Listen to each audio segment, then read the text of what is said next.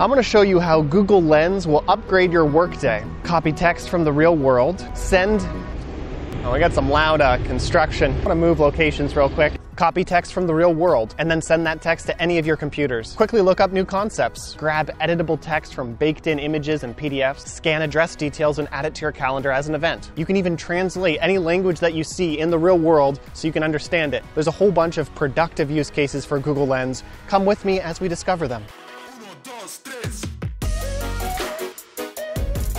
Tucked away in a corner of San Diego's Balboa Park. It's really cool. Google Lens gives superpowers to the camera on your phone. It's not for recording content, but it is for understanding the world around you and digitizing it. This can really speed up a lot of workflows that you encounter throughout your workday. On Android, Google Lens is a dedicated app, and for iPhones, Google Lens is integrated into the official Google iOS app. Google Lens can even read your handwritten notes, but it has to be written neatly. So if you have good penmanship, then Google Lens will be great for scanning and digitizing your notes. With Google Lens, you can also quickly learn new concepts that you're reading about, tap on any text that you're scanning, and you can get a definition right there. Easy peasy. Easy peasy. Do people still say that? Is it just me? Easy peasy. All right, anyway.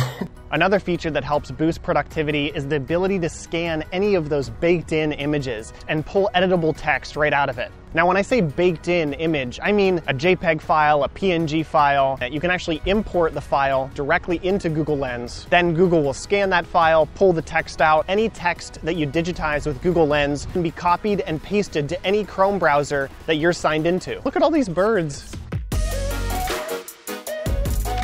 Okay, I'm gonna continue exploring this park. Google Lens is also an awesome way to create calendar events really quickly if that event was printed on a piece of paper. This also works for business cards.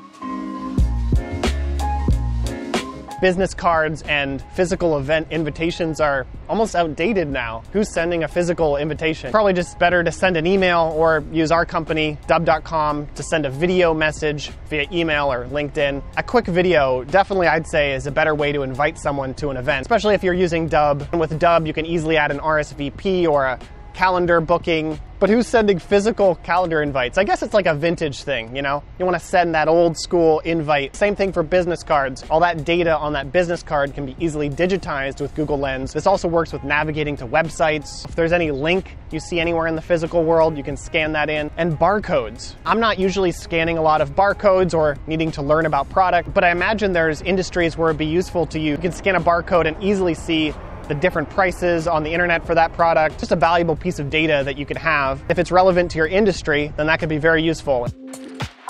You can also translate text with Google Lens. Almost any language that you don't understand, you see it in the real world, just hold up Google Lens and it'll translate that into your language. We're living in the future. We're living in the future. I think Google Lens is an underutilized tool. If you want to stay up to date with business tips and growth strategies, consider subscribing to this channel, The Daily Dubb. Subscriptions show us that you like this video and you want to see more. And if you're already subscribed, just leave us a like or a comment down below with any questions and we'll get back to you. So thank you so much for watching this video. We'll catch you next time. Farewell.